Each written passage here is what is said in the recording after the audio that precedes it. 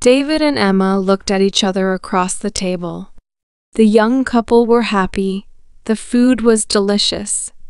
The light from the candles was soft, and the music was perfect. David looked at Emma's beautiful smile. All the pain of his last breakup disappeared. All his doubts and fears about love had gone. His hand reached out and touched hers. "I want to ask you something." David searched her eyes. Could she guess what was coming? Her smile made him feel brave. She held his hand. "Don't worry. Whatever it is, I'll probably say yes." He felt so excited. He was about to ask the most important question of his life. From the corner of the restaurant, a strange man watched them. He sat very still at his table. He held a menu, but he wasn't reading it. Instead, his cold eyes looked only at the young couple. Back at their table, David suddenly felt nervous. "Excuse me?" he said to Emma. He pushed his chair back and went to the toilet. As he looked in the mirror, he told himself, "Come on. David, come on. You can do this, mate. She's crazy about you." Feeling ready, he went out of the bathroom.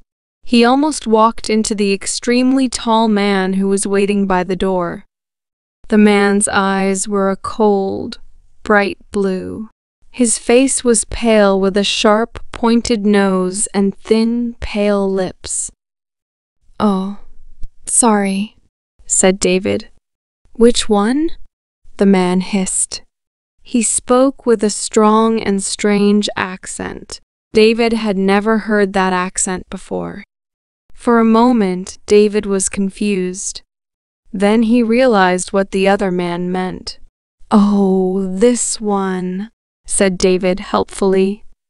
"This is the men's toilet." David went back into the restaurant. He reached for the ring in a box in his pocket.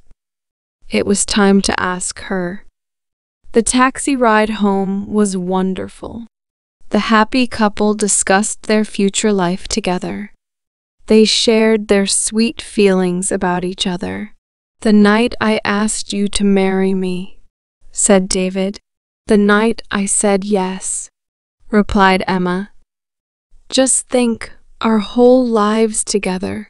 Sharing, caring," he began. "Loving, giving." Emma finished his sentence. They smiled at each other in loving excitement. "You are so wonderful," said David. "And you're absolutely beautiful," said Emma. "I've never met anyone so lovely and kind. I'm so happy I could sing." They entered their block of flats, holding hands. A tall man watched them from the shadows. "Which one?" he asked himself. He watched the building. He was waiting for a light to come on to show him which flat was theirs. 1 minute past 2, there it was. The light went on in a third-floor window. He saw Emma for a moment as she closed the curtains. How many times had he stood on a corner like this? How many victims had he watched? Many corners, many victims. His pale lips formed a thin smile. He moved out of the shadows to the door and pressed the buttons for every flat. The vampire was always pleased when people lived in flats. Sooner or later, someone always let you in. Silly humans. They thought you were someone's pizza delivery. It was a kind of invitation, and that was all he needed to enter a home. He climbed the stairs to the 3rd floor and walked down the hall. He didn't make a sound. He could hear the young couple laughing and talking. He put his ear against the door. He could hear what they were saying, and he was happy. Young love made the sweetest blood. It was so full of life and energy. "I feel as if I'm in a film," she was saying. "More like a dream," he replied. "Yes, a dream. How lucky we are. Guess who I'll be dreaming about tonight?" he said. "Who? Who?" "Her hair smells of roses. She's like an angel." Their dream was about to become a nightmare, the listening vampire thought. Suddenly, he opened the door and stood there, showing his sharp teeth. The couple screamed and then held each other in terrified silence. The vampire could smell and taste their fear. This was how he liked it. Fear also made the blood sweeter. "There's my wallet. On the table there." "Take it," said David. "Take anything you want." "I will take anything I want," the vampire replied. "Fine, fine. We won't stop you, I promise," David cried. "You won't stop me, I promise," replied the vampire. The light shone on the sharp teeth. A terrible thought came to David and Emma at the same time. "Look at his teeth. Is he a vampire?" "Which one?" the vampire hissed. "It can be only one." The couple's eyes were big and afraid, their mouths open in horror. They held each other's hands and their stomachs filled with fear. "Already tonight," continued the vampire, "I have drunk from 3. One more. Then I can sleep and feel young again."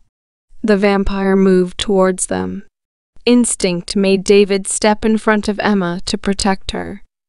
Emma gratefully held on to his back. The vampire wasn't in a hurry. He had plenty of time. Who should he attack? He asked himself. "Which one?" "Thank you," Emma said quietly in David's ear, "for what you're doing for me." "Of course, my love. I'm here to protect you." He felt proud as he said the words. He could fight this vampire. All he needed was a piece of wood or something to push through the heart. He looked around for something. "You're so brave to offer yourself," continued Emma. "Sorry?" asked David. "What are you talking about?" "Oh," said Emma. "I just thought that with your love for me and everything." David and the vampire looked at each other. "Now, listen, Emma. There is no doubt about my love for you." "Really?" she replied. She didn't believe him. "But you can't expect me to just give him my life." "I wasn't saying you should," she said. "It's just one of our options, that's all." "Well, think of another one," he shouted. "Why don't you offer yourself to him to save me?" The atmosphere in the room had certainly turned ugly.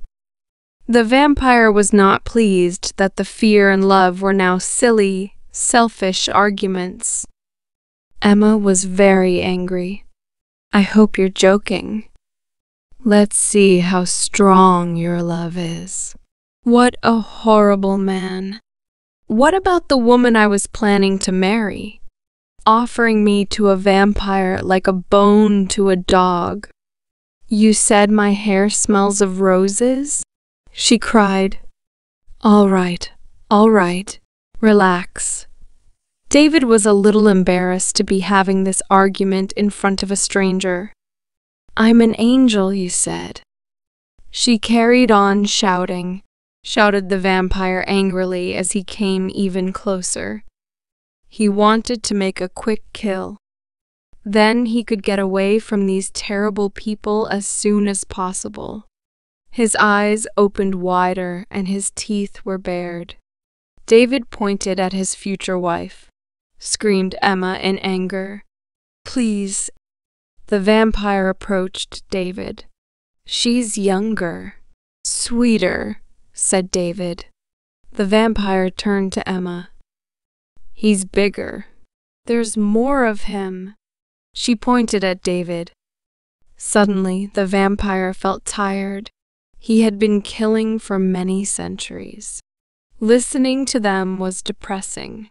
How could he feel good by drinking the blood of either of these disgusting creatures? He looked down at their terrified faces and shouted, "Bad blood!"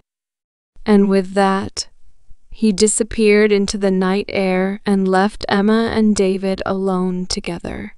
Together, as they had promised, for the rest of their lives.